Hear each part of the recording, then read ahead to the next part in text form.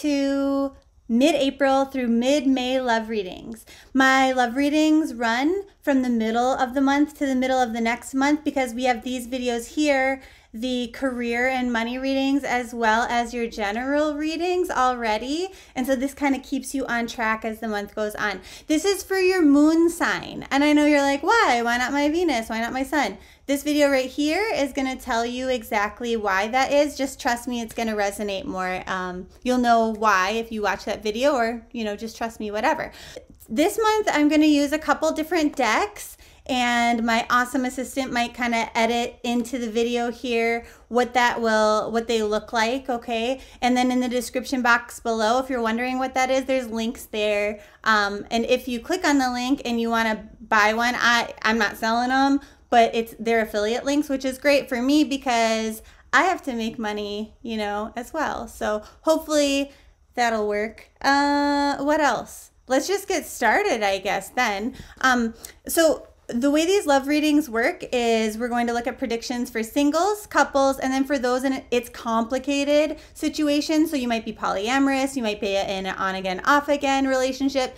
Maybe you're just talking to each other, but you haven't really met yet because of coronavirus, and so you're wondering what that's going to be like later, you know, when you can see each other, whatever. I'm going to break it into those three categories, and we're going to look at what the general vibe is this month, what you really want, or at least what you think you want, then what do you actually need? What's going to be the best thing to happen in your love life this month? And then what's the biggest challenge going to be? And then kind of just overall general advice. So let's get started. We're going to start with singles, then move on to couples, and then do, for those of you in complicated situations, whether that means you're polyamorous, on again, off again, you're just talking, but it's not committed. We're going to do those last because sometimes pieces of the single and pieces of the couples will resonate for its complicated situation. So it's not that I love you less, but that's the reason why I do that last. Virgo moons that are single. What's the love vibe this month? There's something that you can't let go of, and that is inhibiting you from finding success in your love life. Okay, so that could be somebody from the past. It could be a mindset. We could get more in depth probably in a personal reading, because if it was more specific for the majority of Virgo moon signs, they would have just said it, right? And they didn't. So whatever it is, when I said, hey, there's something you can't let go of, therefore you're having a hard time being successful in your love life, finding the right match, you know, keeping relationships, having good communication, whatever it is that is inhibiting your success in the search, or, you know, in having things go the way you want them to in relationships, whatever you felt in your gut, that's what you want to trust and go with, okay?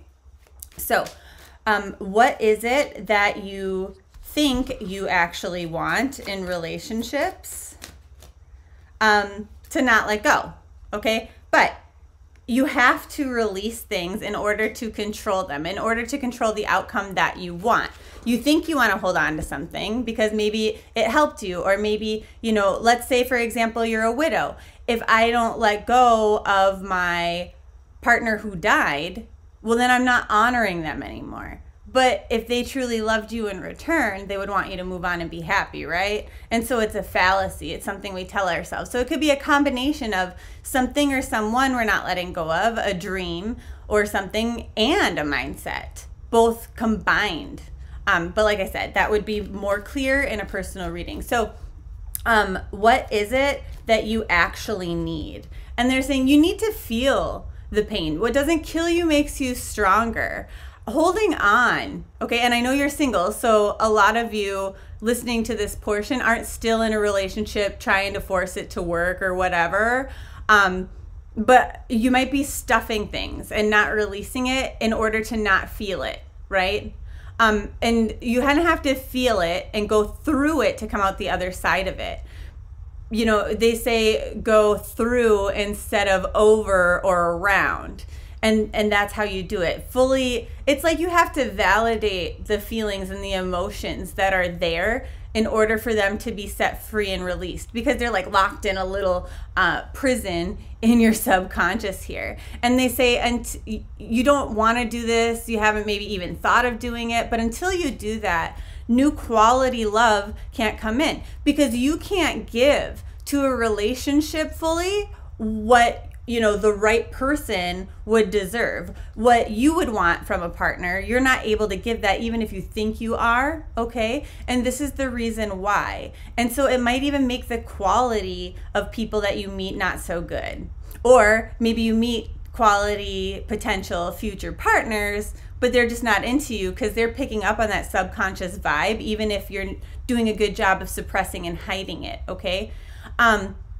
So what is going to be the best thing that will happen in your love life this month? And they're like, well, the fact that you don't have to put in much effort. And for those of you who during, quarantine or whatever aren't even dating, well, I mean, that just means that you have more for yourself, more time, more energy, more love to give to you.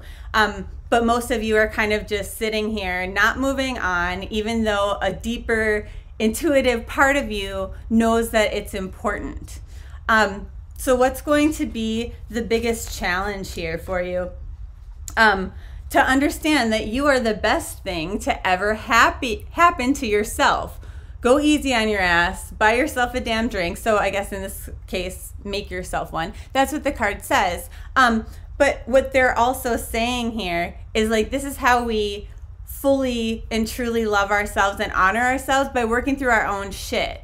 Right? Like if we love our baby, our human infant, we don't let them just sit in their shit and like put another diaper on top of the old one so it doesn't stink anymore.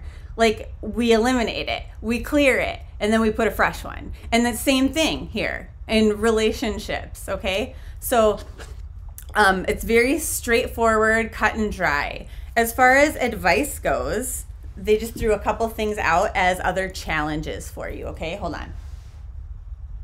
Now, they throw these in a slightly challenging position. When cards come up like this, it's a challenge, at least the way I read. When they come up at an angle, it's a slight challenge. So it's less of a challenge than what I had just mentioned. But they say the slight challenge is then healing once you're able to do that, and kind of feeling alone, okay? There are people and resources around you that want to help you, but maybe you don't notice it, or you don't take advantage, you don't want to. You just kind of, go it on your own. But maybe if you were to talk like very openly and vulnerably with a friend or a therapist, your tarot reader, whatever, it would be easier to heal and very beneficial for you. You get something out of it, instead of just silently suffering and trying to navigate it by yourself, because obviously that's not working. This is why you have this giant need to let go in order to heal, okay? So the advice that they will give you now is to see things from a different perspective, because it's actually better for you. It's sturdier for you. They're saying you're kind of weak, until you do that. And so, we might feel weak when we open up and we're vulnerable, but actually it's the opposite. It takes a lot of courage to do that, and it makes you stronger, and it makes you, a stronger, more admired example for other people also. So these are things to think about, okay? Now, for those of you who are Virgos and you are coupled, what's the overall vibe for you this month? And they're like, balance, and then they're just like enthusiasm, excitement in your relationship, like having a good balance at home and with your partner. So good news for you. What is it that you think you want? And they say maybe a little bit of alone time, which you could manifest that, and that alone time is functional though. It's to work on achieving whatever it is in your life that you would like to. So you might want to check out this reading here, or this one right here, about career and money, and then just generally what's happening. And then also in the description box below, if you're not sure what you want, or what your purpose is, what your passion is, there are some free worksheets and resources on my website in the freebie section. There's a link below, and they're not that kind of thing. You know how it's like, oh, get my free awesome training video on whatever, and then you have to put in your email and bullshit like that? It's not like that. You just go and get it, because that's gross.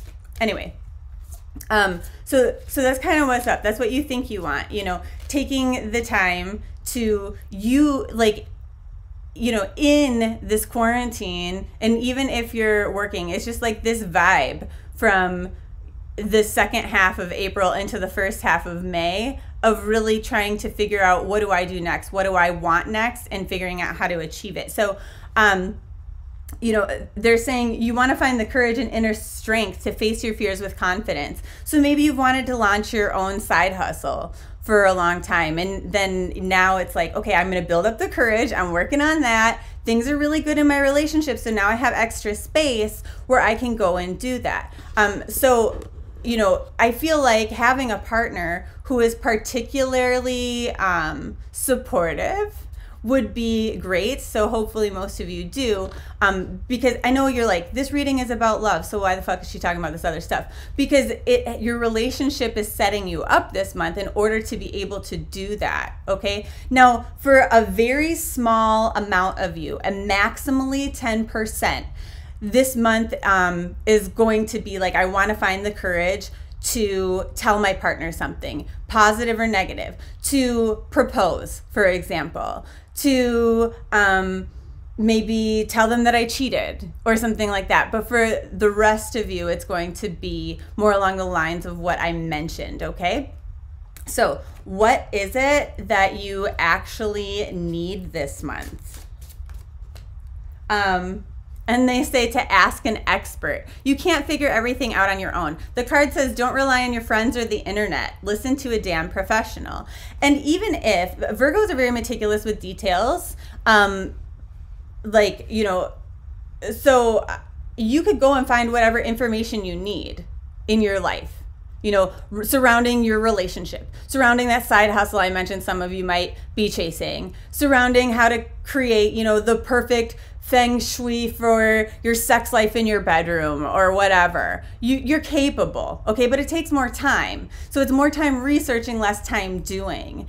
And so that's kind of what they say here, ask a professional, okay? And so if you are in if you're one of those people in that 10% that's gonna propose, and you're like, you know, I need to learn about diamonds or sapphires or whatever stone you're gonna choose, right? Precious metals for the band, or ask a professional instead of trying to do all this online research, because it's just quicker, more efficient, and it's better for you, okay? So anyway, for the rest of you, the biggest challenge and how that applies to your relationship, needing to do research and ask a professional about things, is that there's something that you don't see and you don't notice, okay? There's something going on here that makes it challenging for you to fully connect and deeply and intimately with your partner. It's just like it doesn't occur to you. And so if you were to get the opinion of, like, for example, a psychic, a tarot reader, a therapist, a relationship coach or counselor, something like that, you'd be able to have that blind spot kind of put in front of you, which would create a deeper, more loving, emotional connectedness and intimacy.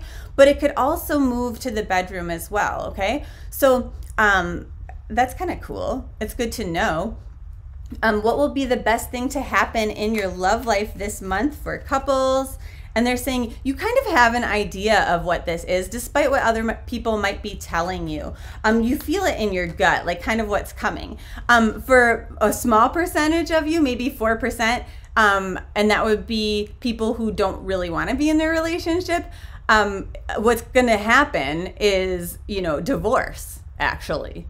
So, I mean, good for you if that's what you're wanting. But for the rest of you, what else might be happening? Like, what is the best other thing that is happening? And they're saying, well, that some of the daily choices in your relationship are taken away.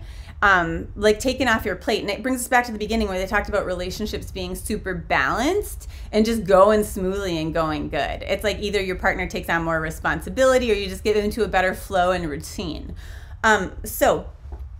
The general advice for coupled Virgos is for those of you who are not hoping for that divorce, who are not leaving your relationship, that you're satisfied and it just gets better this month.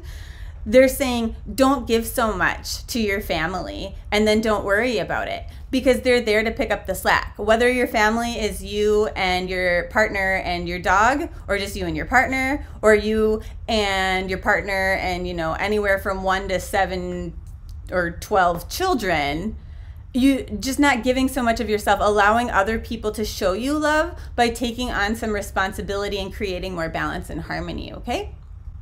Now for those in it's complicated situations, what is the overall vibe for you this month in your love life? And they're saying it's not a hell no, but it's a kind of no. You know, the vibe is whatever's going on, like, I don't really know about that, unfortunately. So what is it that you think you want this month in relationships? And it's very similar to the couples here, okay? So you might want to go back and listen to see what kind of piques your ears there, because that's your intuition telling you that that message is for you.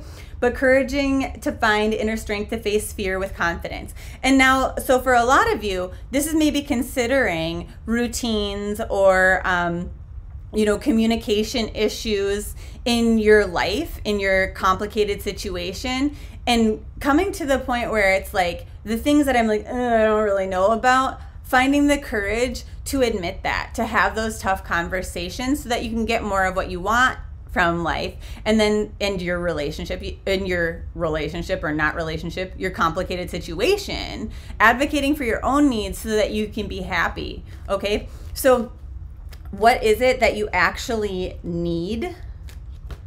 And they're saying to just say very calmly and patiently, but also with a lot of, like very strongly asserting your boundaries and being stern. So you're not being a bitch, but you're like, here is the deal, and it is what it is, and I know what I know, and I feel how I feel, so don't try to convince me otherwise, okay? But this is a conversation that we're having, and we need to have, and here's how things are gonna be if this is gonna work for me, okay? Because otherwise it's not. And, you know, here are my limits. These are the things I'm not gonna do, I don't wanna do, so we're not gonna do them that way. These are the things I'm not comfortable with. And having that in a very calm and patient, but very firm way, like really kind of planting your feet in the sand and saying, this is where I stand, okay? So not easy, looking to find the courage to do it, but I think there is a reward for doing it, okay? Because people can't read your mind, and you're not gonna feel comfortable if you don't do that, you know? The only person that's gonna advocate for what's inside of you is you. Okay, so what will be the best thing that will happen in your love life this month?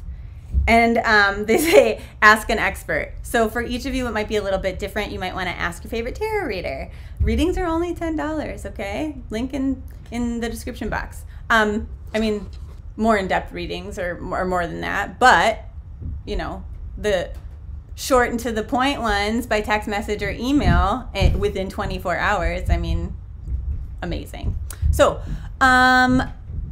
what your advice is overall is that it's not time to make big moves, okay? It's not time for big drastic changes, but to start these conversations that are hard, that are scary for you. Just at least have those and take a stance. So that is your love life reading, and I will see you next month.